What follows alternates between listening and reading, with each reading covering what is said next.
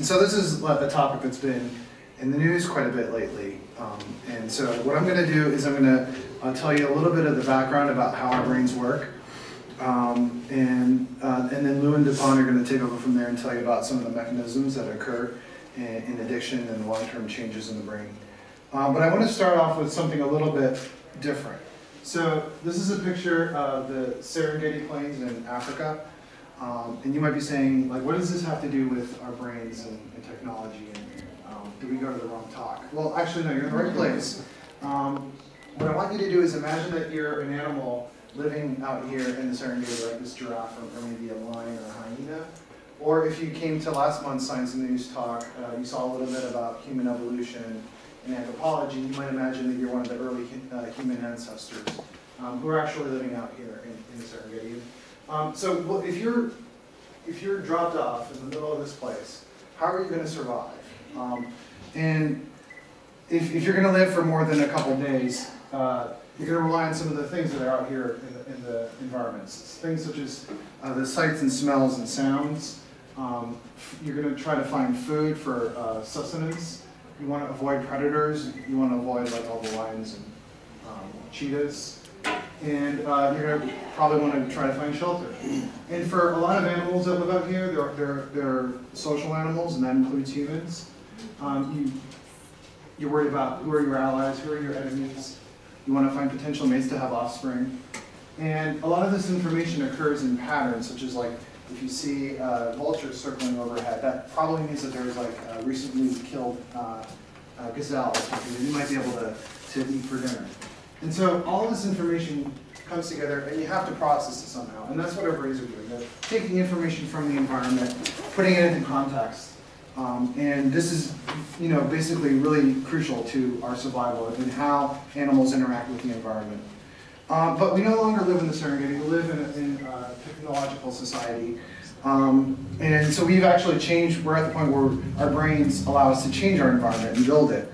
And so now we have, communications technology and media and now social networking. And we don't have to worry about being killed by a lion or where to find our dinner. But we're still using our brains to process information. And so I just want to take a quick look at how the information environment has changed with communications technology. So we start off with the 1800s and the telegraph. And then what you'll see is that every few years, new technology comes up, but they're spaced out like 5 to 10 years. And you have mass media, the movies, television, radio. And it's not until after World War II you get communication satellites, the early internet. And then in the 70s and 80s you get personal computers. And subsequently after that, the internet, World Wide Web, and cell phones, and all kinds of social networking sites. And so what you can see is that the pace of innovation is actually accelerating. It's not slowing down at all. So we're being thrown multiple information platforms are coming at us, and we have to adjust to that. And so people are asking if all of these technologies are somehow changing our brain. And so what's the information environment of today? Well, it's technology that's always available, accessible. It's really fast. It gives you instant information. Connectivity to your friends, you can play games online.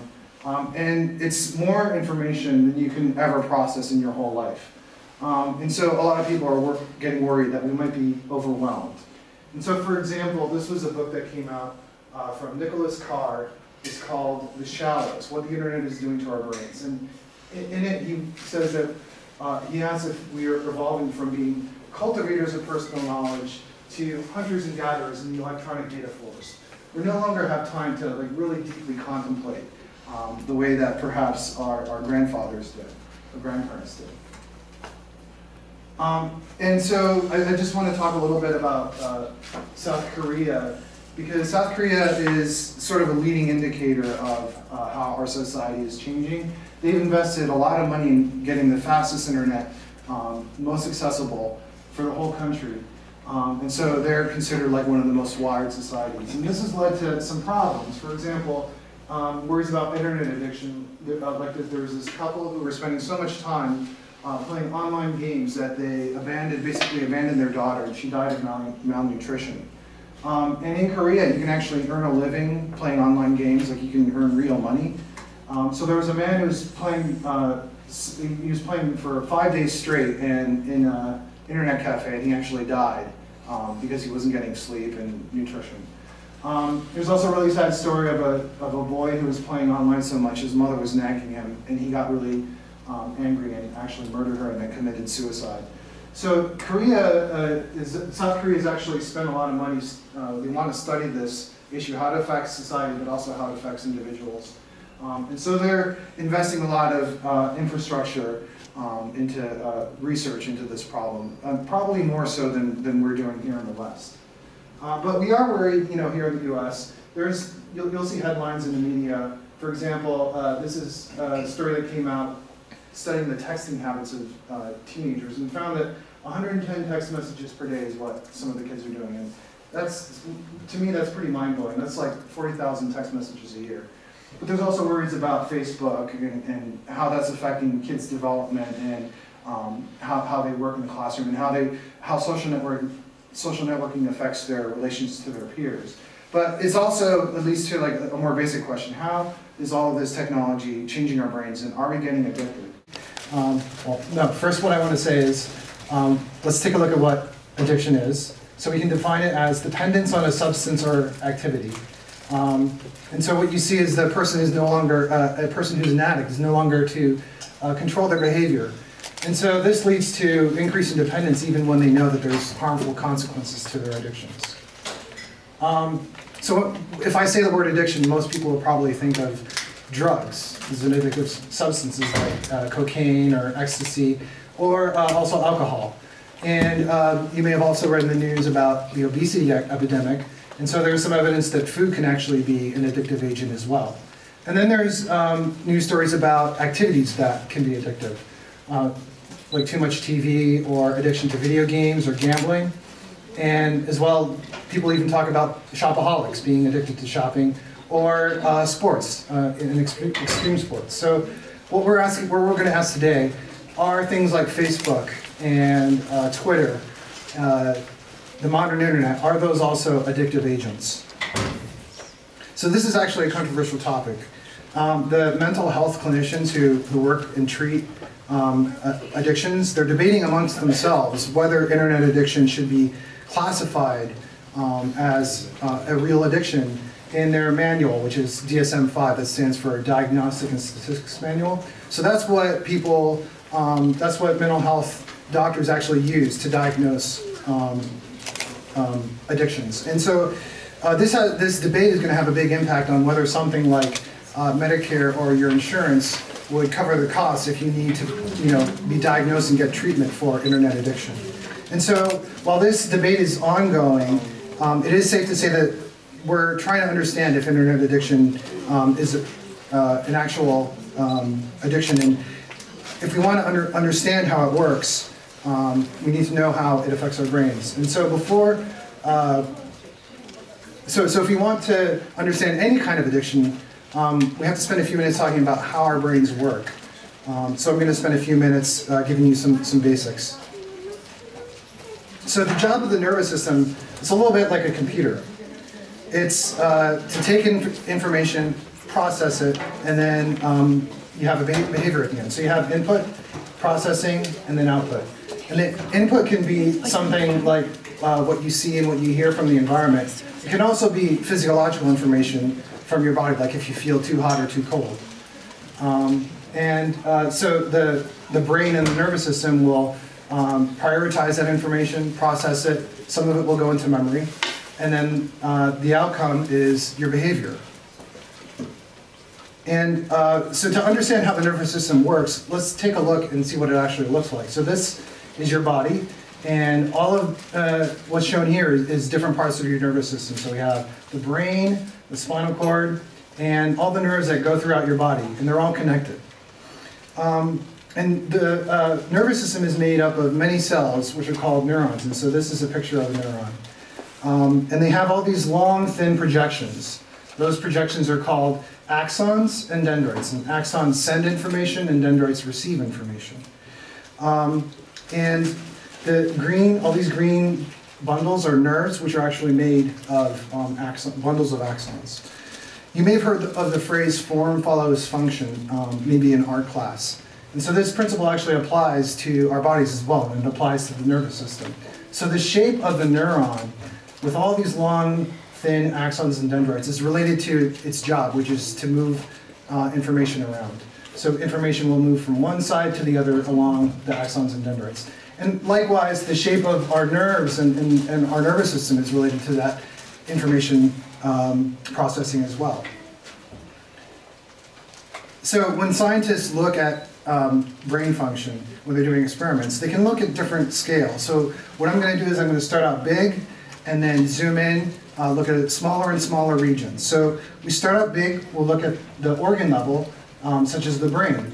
And then if we take like a very tiny piece of this and put it on a microscope, then we can look at the tissues that make up your brain.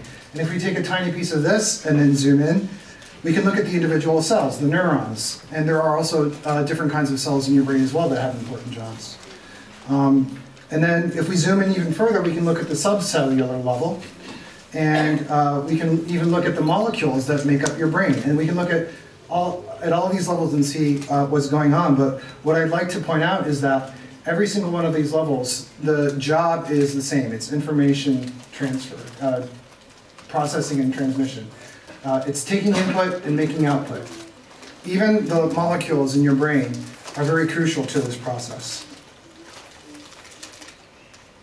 So, okay, how does something that's squishy and soft as a nerve cell or as your brain, how does that work with information? So I'm not going to go into the real nitty-gritty details here today, but basically what happens is that information is encoded in the form of an electrical voltage impulse, which travels very fast. It's even faster than what's shown in this movie. They had to slow it down so you could actually follow what's happening. And so this voltage impulse is traveling from one part of the neuron to the other one. And that's how information moves. It's not exactly the same way as the way electricity flows through the wires in a computer chip, but it is similar, so it's a useful way to think about it. So once that voltage impulse has reached the end of the axon, then the information has to get transferred to another cell. So it does this at a subcellular structure called the synapse. So this is a picture of a synapse. There's two neurons here. This is at the top, we'll call this the transmitting neuron, or the transmitting axon, and then down here is the dendrite, which is going to receive information. And so there's a message that's sent, and the message comes in the form of a chemical signal, and these are called neurotransmitters. So similar to the way that when two people were talking, or as I'm talking to you, I'm being the transmitter, I'm making a message, and I'm sending it to you by talking, and then you're receiving that by hearing that. That's actually pretty similar to the way neurons talk. There's the transmitter cell and a receiver cell, and the message is the neurotransmitter molecule. So how does this work? So on these are the neurotransmitters shown here. On the receiving cell are molecules called receptors. And so what's going to happen? The voltage impulse arrives, and then the neurotransmitter chemical signals are released, and they bind to the receptors. And then once the receptors and the neurotransmitters are bound, then the receptors activate a new voltage impulse. So scientists are really interested in the synapse because if there's something goes wrong with this process, it could lead to certain neuropathologies, which are diseases of the brain. And so they're interested in finding out if possibly neurotransmitter problems with the neurotransmitter might contribute to something like Parkinson's disease or depression.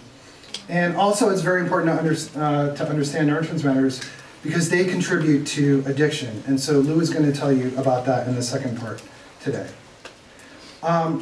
So think of what happens if you get a funny cat picture, like from your mom or somebody. So what do you do? Like if you get this on the shelf, what do you do? Somebody. You forward it. That's right. You send it to your friends. So neurons are the same way. If they get a message and they like it, they want to share it with their friends, other neurons. So this is going to show what's going to happen. So this is the first neuron. We'll call it neuron A. It sends a message to neuron B. And then neuron B says, I like that, I'm going to send it to neuron C, and then so on. So this is how information goes from neuron to neuron to neuron. And so you can see how information can spread across the nervous system. So just like you can have like different messages when you're communicating with a person, the neurons actually use different neurotransmitters. So these are sort of like different flavors. And you can just imagine that each one of these different colors is a different neurotransmitter, and it's sending a different message. So this is one way to communicate different kinds of information in the brain. So if you have a bunch of people who are talking to each other, or let's say a bunch of people that are sending each other messages, that's actually called a social network. Like here's a map of different people that have different social connections. So in the brain, we can make a map of networks which we call circuits, or neural circuits. And so when you have enough connections between different neurons, you can actually do very complex information processing. And so this is somewhat like the way if you add more transistors to a computer chip, you get more power, more processing power. So in the brain, different circuits can control different kinds of behavior outputs. And sometimes you get circuits that are actually competing with each other. One circuit's trying to win, and that determines what the behavior is. And it turns out that in addiction, these circuits can be hijacked. And so in the third part, Deepan is going to tell you about how that works. So stay tuned for that story. Just waiting for the next slide.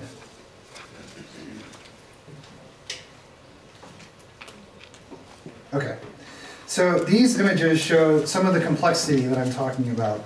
So these are pictures from a microscope. They're taken actually from a mouse brain. And these mice were engineered so that all the different neurons in their brain would have a different color. So you can actually trace, like for example, look at this blue neuron here, and then you can follow down, look at all the dendrites. The dendrites have a lot of branches. You see all the blue branches here. And likewise here's its neighbor cell, which is pink, and you can see all the pink branches. And it's a very complex and very beautiful shape.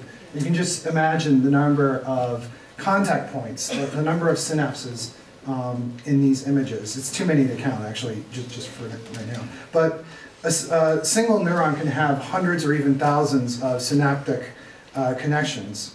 And so this is just a mouse brain. In the human brain, we can't even count them all. We have to estimate. And our best estimations is that there could be 100 billion neurons in our brain, forming over 100 trillion synaptic connections. Now, I can't wrap my head around that number. It's just too big, but I'll try to put it in perspective. So if you took all the connection points on the internet, say between my computer and the router, or between your cell phone and the cell phone company, or all the servers, you add up all those connection points, that's 1 trillion synapses on the internet. So your brain actually has 100 times more connection points than the whole internet. So all of this complexity is actually what allows our brains to do some pretty impressive processing power, such as what is needed to survive out in the Serengeti. So I've spent the last few minutes using different kinds of analogies. Like I've been telling you that your brain is like a computer. But are you actually a computer? No, you're not. We're very different from machines. Our brains, the main way that our brain is different is it has to change. So changes in the brain circuitry are very important for things like learning and memory, and as well as being part of neuropathologic diseases in the brain. And there are also the changes that occur during addiction. And if our brains never change, we actually wouldn't be able to learn new information. And so there has to be like this balance between control, making sure everything's working, and changing. And as an illustration of why change is important, let's look at this young boy. Now, most of you probably don't recognize him. So what we're going to do is we're going to come back in a few years after he's added some more neurons and made some new synapses. Now he's a young man. Some of you might recognize who it is. But what I'll do is I'll keep, we're going to add some more synapses. Now he's getting a little bit smarter, a little bit more famous.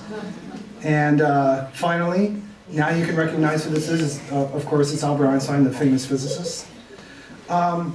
So you can see like the importance of changing and adding synapses and changing in the brain. And if it weren't for these changes, Einstein might have just been like a very average, everyday dude instead of a genius. And this is a picture of his brain, actually. That's his real brain.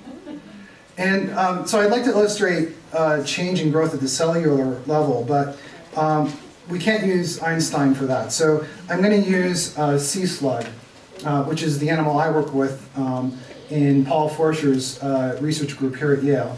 And so this is a movie that was made by a grad student in Paul's lab. Her name is Callan. And so this is a neuron that was taken out of the sea slug, and it's put onto a dish, and then she's going to watch it in a microscope. And so she made a movie. And what you're going to see is actually 12 hours in the life of this neuron. And you're going to see, as I play it, you're going to see all these projections come out.